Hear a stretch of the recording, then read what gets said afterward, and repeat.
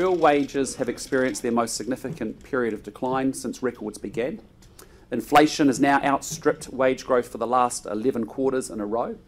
And over the last 3 years, the buying power of your wages has dropped significantly, the equivalent of an average family being around $7,000 a year now worse off. And over the last 6 years, food prices are up 25% and rents are up $175.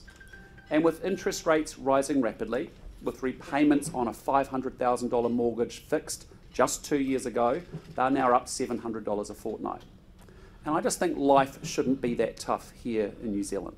And if we just take monetary policy, it's fair to say that the Reserve Bank, I think, has given this country tremendous whiplash.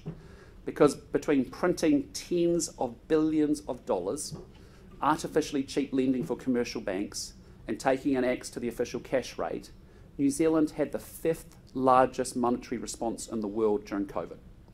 New Zealand was flooded with money, and so asset prices exploded and inflation soared. And in the case of food prices, which are rising at their fastest rate for over 30 years, we saw the rather absurd situation of $500 million of kiwi fruit being lost last year, even while Kiwis left supermarkets hungry and frustrated, and we had 50,000 more people on job seeker benefit. The rural economy has been totally strangled by red tape. And incredibly, government spending this year will be $20 billion higher than in either 2020 or 2021. And inflation is just driving the tax take ever upwards. Higher inflation, record interest rates, and a looming recession are the result. And the country recently recorded its largest current account deficit on record at almost 9% of GDP. And that means as a nation we're spending far more than we actually earn. And we're now world beaters at it. You know, we have the largest current account deficit in the OECD. And now credit agencies have started to warn of a ratings downgrade if we don't start to pay our way in the world, meaning even higher interest rates on our debt. And just to give it in perspective, our debt has ballooned from $5 billion up to $80 billion, and it's heading towards $90 billion by the end of next year. Think about that, interest bill on $90 billion, $5 to $7 billion, which would fund the police department and all our justice department activities as well.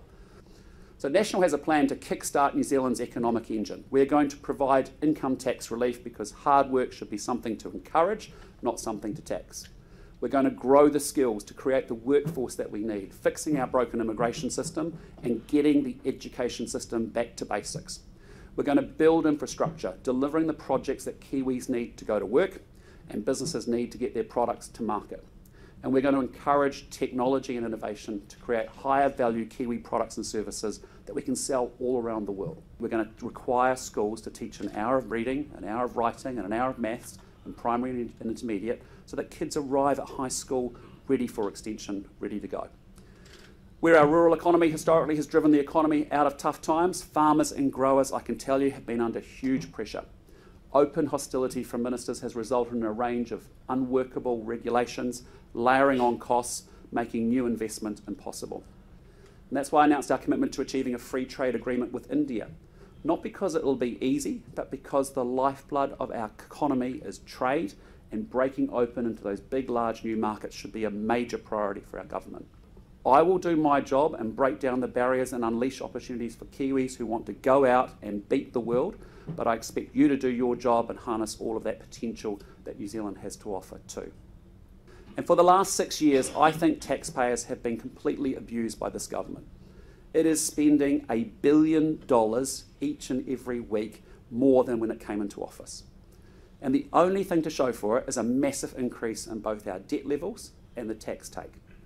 Net government debt has increased, as I said, from $5 billion to $80 billion in just a few short years. The IRD is now collecting $100 million more in tax every single day compared to just 5 years ago. That's $17,500 more tax on average for every Kiwi household this year.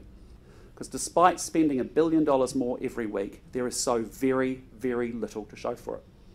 Our education standards have slipped, with young Kiwis falling well outside the top 10 countries in the world for English, maths and science. Our healthcare system is in a rolling crisis with the record workforce shortages and major blowouts in emergency department wait times, specialist wait times and immunisation rates. Crime has completely soared, with violent offending now up 33%. Retail crime, like the thefts and robberies plaguing communities all across this country, is now up over 40% in just the last 2 years. National will make much more information available to taxpayers on how their money is being spent. Each year, the IRD will produce a taxpayer receipt, received by every single taxpayer when their tax returns are finalised. And it will break down how much money they've paid and received in the last year, including any working for family tax credits or other benefit payments. And it will also break down where their taxes have been spent, including on education and health and on welfare payments. It is your money, and you deserve to know exactly what it is being spent on.